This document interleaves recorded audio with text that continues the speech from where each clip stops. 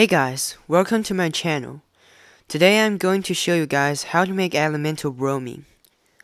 Bromine is a very interesting element. It's a blood red liquid that gives off orange fumes in room temperature.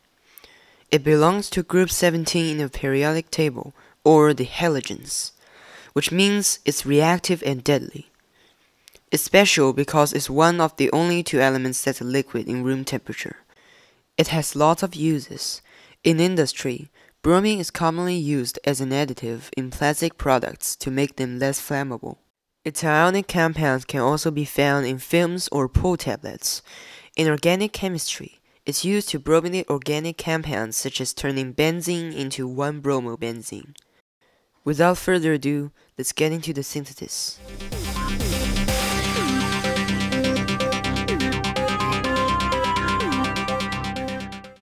The chemicals you need for the reaction are sulfuric acid, a soluble bromide salt, for me it's sodium bromide, and hydrogen peroxide.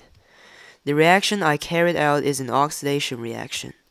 The sulfuric acid first reacts with the bromide salt to form hydrogen bromide, then the hydrogen peroxide oxidizes the HBr, forming elemental bromine.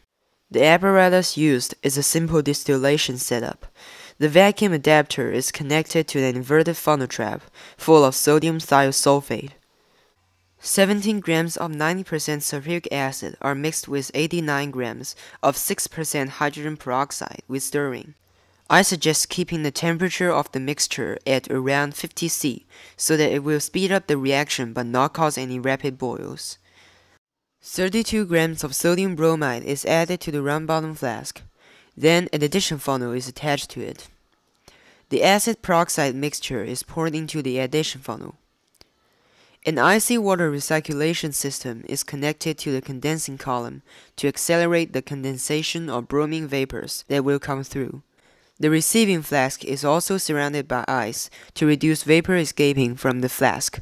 I personally recommend using saltwater ice for this because it has a lower temperature and melts slower than regular ice. When everything seems good to go, I started adding the mixture dropwise to the sodium bromide. As you can see, the moment the mixture touches the sodium bromide, it started turning yellow. This indicated the formation of bromine. As more and more mixture is added, the orange-red color of bromine is more and more significant. I started slightly heating it when most of the mixture was added.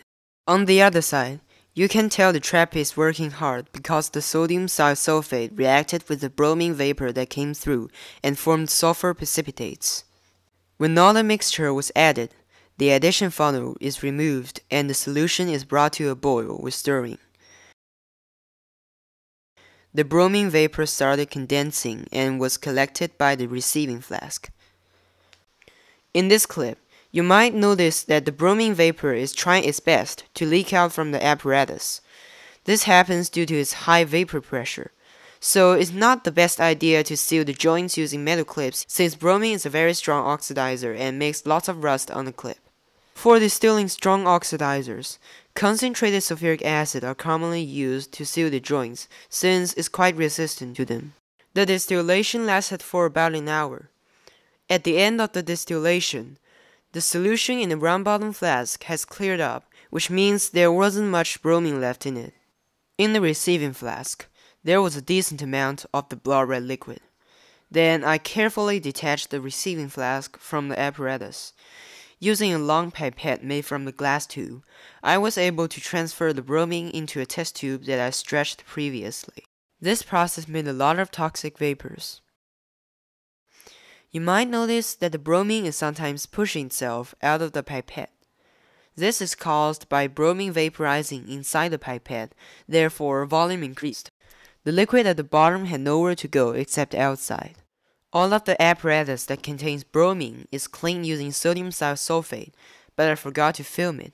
So this is another footage of neutralizing bromine. As you already know, bromine leaks out of almost any gap of normal containers. So the only safe way for long-term storage is to not give it any gaps, which is sealing it in an ampule. That's also what the stretch test tube was for. I heated the neck of the test tube which contains bromine, but unfortunately it broke, so I transferred it into another one. Anyway, I'm left with this ugly looking ampule which actually passes the flip it upside down and see if it leaks everywhere test. For safety storage, the ampule is put into the glass jar with another bromine ampule that I made previously. The jar is filled with sodium thiosulfate solution so that the bromine will be quickly neutralized if the ampules broke.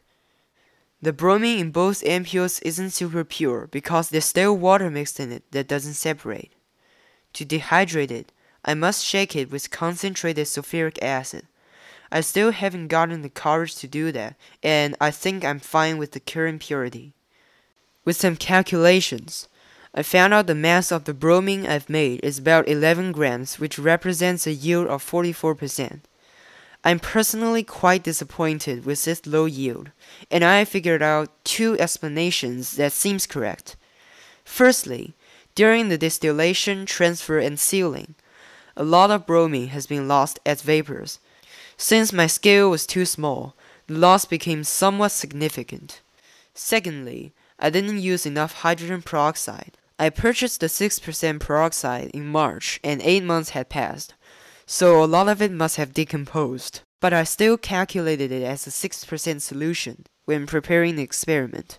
Anyway, that's all for this video. In the future, I might post a video about the reaction between bromine and aluminum. As always, thanks for watching.